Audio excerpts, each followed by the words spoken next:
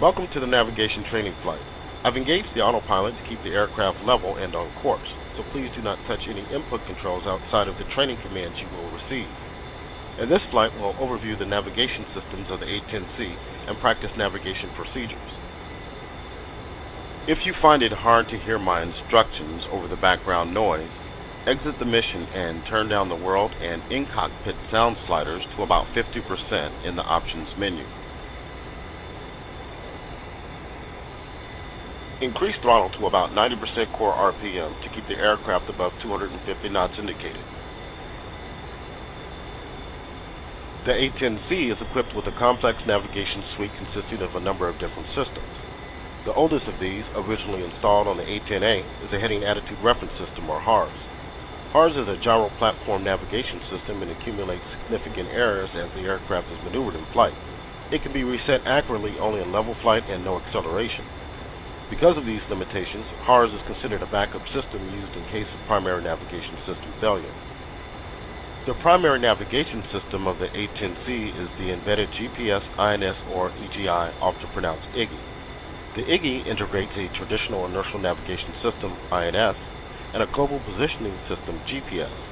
Each of these two IGI components can function independently of the other. However, they are designed to work together to provide accurate worldwide position and flight navigation data. Finally, the A-10C is equipped to home on traditional radio navigation systems such as TACAN, Tactical Air Navigation, ILS, Instrument Landing System, and ADF, Automatic Direction Finder. The primary control panels used to configure the navigation systems include the Navigation Mode Select panel, NMSIP, on the front dash, and the Control Display Unit, CDU, on the right console. In this mission, we'll also work with the TACAN panel on the right console. In order to minimize the time spent head down configuring the instruments instead of looking up and out of the cockpit, the A-10C features the upfront controller, UFC, below the HUD, and the CDU repeater page on the MFCD. These allow you to manipulate CDU data without having to touch the CD. Navigation information is displayed to the pilot on the HUD, the TAD and CDU pages of the MFCD, the CDU display, and the analog ADI and HSI instruments on the front dash. Let's begin taking a more detailed look at each component of the navigation suite. The NMSIP, located in front of the control stick toward the bottom of the front dash, is used to select the navigation system used to feed data to the instruments and what type of navigation points to home on. Specifically, the top row of select buttons selects between HARS, IGI, and TISL, Target Identification Set Laser. You will generally use the IGI as your primary navigation system, and you can see that it is selected by default. Like HARS, TISL is an A-10A legacy system that has been replaced on the A-10C by the AN/AAQ-28 Lighting 2 targeting pod.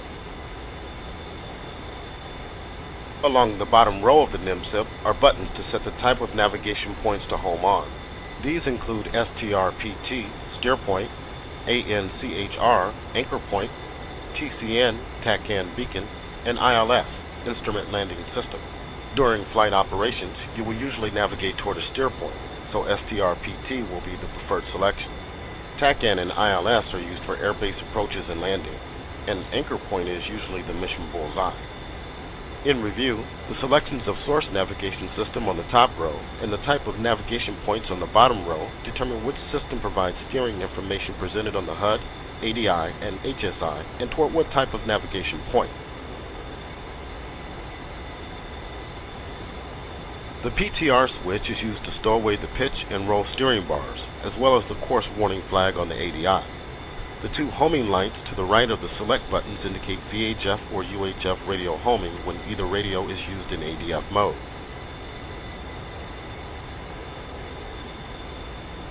The next item we will consider is the TAD page, currently displayed on the left MFCD. The TAD includes symbology for your aircraft, currently in the center of the display, a flight plan course line, currently running along the center from top to bottom, and various other indications, which we will discuss separately. To work with the TAD page, we need to set it as our sensor of interest, SOI. To do so, press and hold the HOTAS Coolie Hat left command or the H key on the keyboard. Alternatively, you can press the TAD OSB 15. When set as SOI, the display will become inscribed in green. Okay, now that we have control of the TAD, Let's first scale the map out so we can see our entire flight plan for better orientation. To increase the TAD scale, press the HOTAS DMIS down command or the N key on the keyboard until the flight plan is visible, 3 presses in this case. You can now see our flight plan consists of 6 waypoints, indicated by square symbols connected by course lines. The currently selected waypoint, called a steer point, is colored yellow instead of green. Also note the TAD range in the upper right corner of the display, currently 40, and the map scale. The range value indicates the range to the outer ring of the display.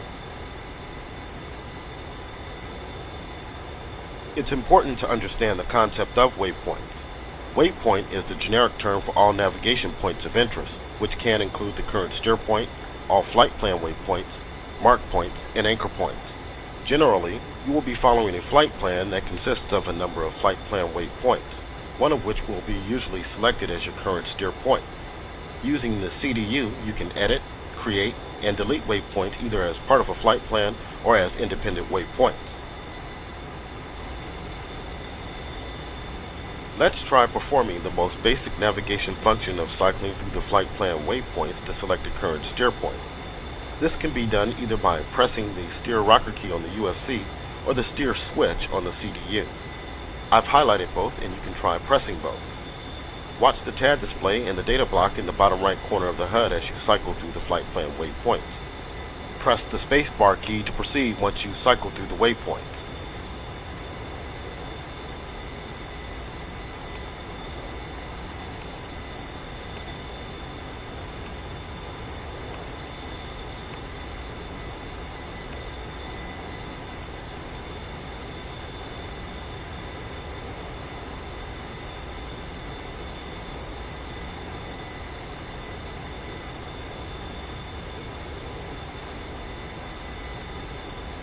You can also cycle waypoints by using HOTAS controls. To do this, first make the HUD soy by pressing the HOTAS coolie hat up once or the U key on the keyboard. An asterisk will appear on the left side of the HUD when it is set as soy. With the HUD set as soy, you can cycle through the waypoints by pressing the HOTAS DMIS up or down commands repeatedly. Set waypoint 3 Copignati as your steer point.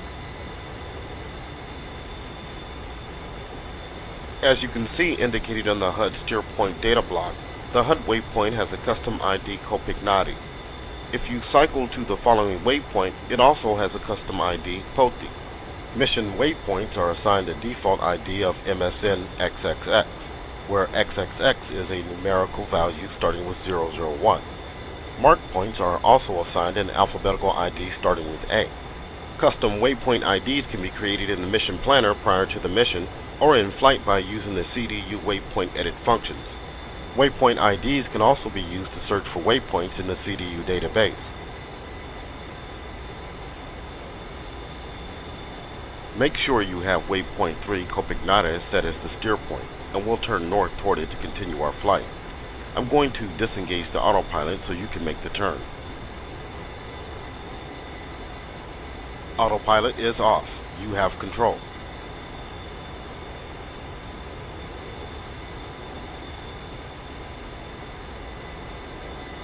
Autopilot is on. Let's review steer point indication presented to the pilot. Starting with the HUD, the destination index indicates the position of the current steer point as a small square. When not set elsewhere by the pilot, the current steer point is also the center point of interest, SPI. On the TAD page, the SPI is displayed as a wedding cake symbol currently corresponding with waypoint 3. In the bottom right corner of the HUD display is the navigation data block, which indicates information regarding the steer point. Starting with the top line, the following is displayed: radar altitude valid through 5,000 feet AGL, steer point number and ID, steer point distance to go and target elevation, steer point time to go TTG, and time on target TOT delta, also current time. When a steer point has a designated time on target DTOT, you can use the TTG and TOT numbers to make sure you arrive on time. In that case, you will also see a desired airspeed indication added under the airspeed indicator on the left side of the HUD. In the bottom center of the HUD is the heading tape. which indicates the current heading and desired heading bug to direct the pilot to the desired heading of the selected waypoint. When the steer point is outside the HUD field of view, the destination index will be latched to the side of the HUD in the direction of the steer point. To see this indication, set waypoint 4 Pote as your steer point. The destination index is now latched to the left side of the HUD and includes two pieces of additional information: the degrees of turn remaining on top of the index and the steer point range under the index. If you change the speed from the steer point to a different location, the destination index on the HUD will change to a tadpole to avoid confusion with the target designation cue TDC symbol.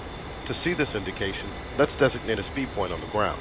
Press and hold the HOTAS slew control down or the period key on the keyboard to slew the TDC down toward the bottom of the HUD. Then press and hold the HOTAS TMIS up command or left control plus up arrow keys on the keyboard to designate a speed just ahead of the aircraft.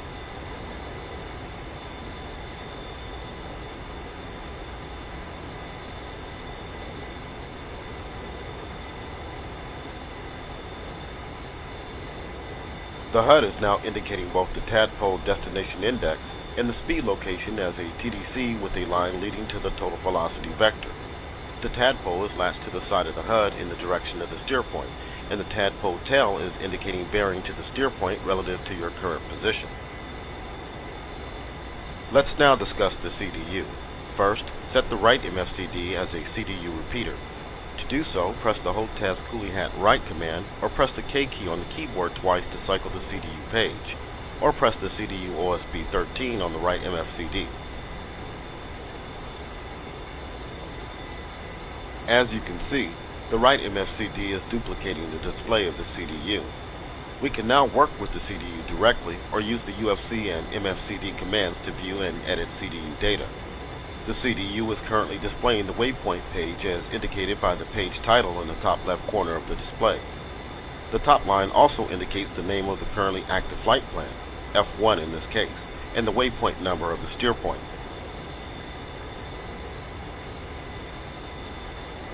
The rest of the CDU display on this page is used to present data on the waypoint indicated on the third line, which is not necessarily the same waypoint as our current steer point. This allows you to view and edit waypoints without deselecting the active steer point information on the HUD and front dash instrumentation. For example, to view or edit the data for our current steer point, which is waypoint 4 Pote, we can select this waypoint on the CDU by searching either for the waypoint number or the ID. Let's try searching for the number first. To do so, press the 4 key on the UFC. You will see the number appear on the UFC scratch pad at the bottom of the HUD and the CDU page of the MFCD. Then press OSB 19 to enter the number into search.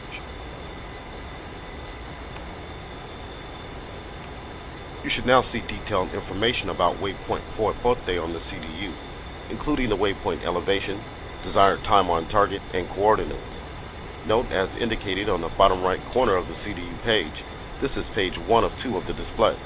To see the additional information on page 2, press the function key on the UFC followed by the data down rocker key.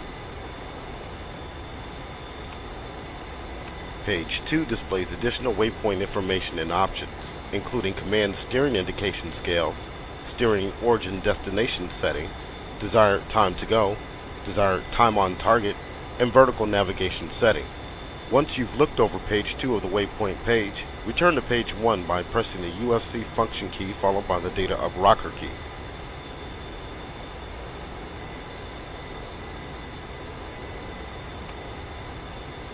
Now let's try the alternate method and search for a waypoint by ID. Let's also try using the CDU instead of the UFC to enter the data. Using the keyboard buttons on the CDU, type in KOP as the initial characters of the ID for waypoint 3 Copignati, and then press the line select key R3 on the CDU to enter it into search.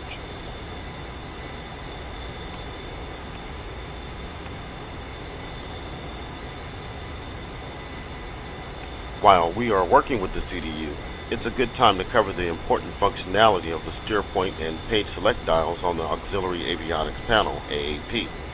The steer point dial selects between waypoint databases. When set to flight plan, the CDU will cycle through flight plan waypoints only. When set to mark, the CDU will cycle through marked points only. When set to mission, the CDU will cycle through all non-marked points in the database, including the flight plan waypoints. Note that the flight plan will appear on the TAD page only when the dial is set to flight plan. The page dial selects between main pages of the display. When set to waypoint, the waypoint main page will be displayed, indicating information on the selected waypoint. When set to steer, the steer point main page will be displayed, indicating information on the selected steer point. When set to position, the position main page will be displayed, indicating information on the aircraft's current position. The other page is used to edit data in the CDU. When not set to other, all of the other pages are read-only and no data can be entered into the CDU. Set waypoint 4 Poti as your steer point. I will disengage the autopilot so you can turn west toward waypoint 4. Autopilot is off. You have control.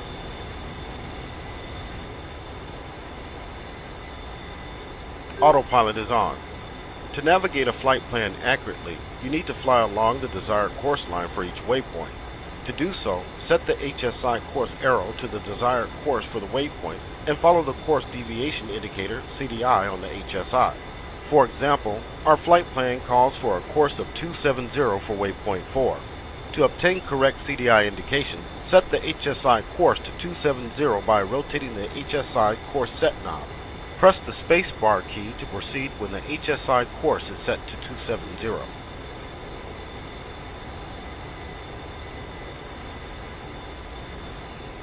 The HSI course deviation indicator, CDI, and the ADI steering bar will now direct you toward the desired course line.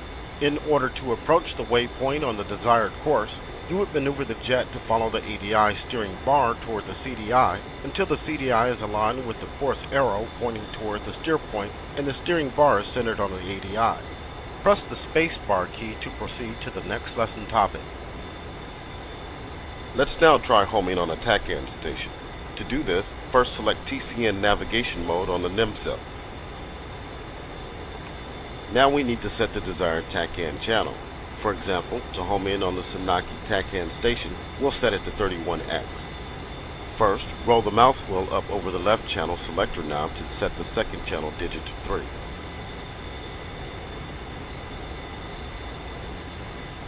Roll the mouse wheel up over the right channel selector knob to set the third channel digit to 1.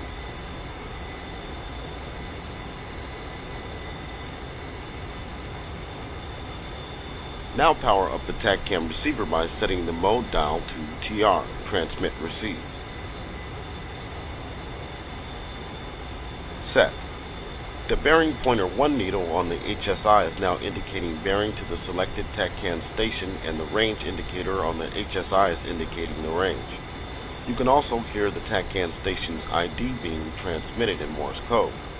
You can turn down the TACAN ID volume using the volume knob on the TACAN control panel. If a TACAN approach is desired on a particular heading, turn the HSI set course knob to the desired course. The HSI, CDI, and ADI steering bar will then indicate steering commands for the set course toward the TACAN station. Press the spacebar key to proceed when set. We'll end this lesson here. You can continue to practice using the navigation Warning, system to autopilot. navigate the flight plan waypoints.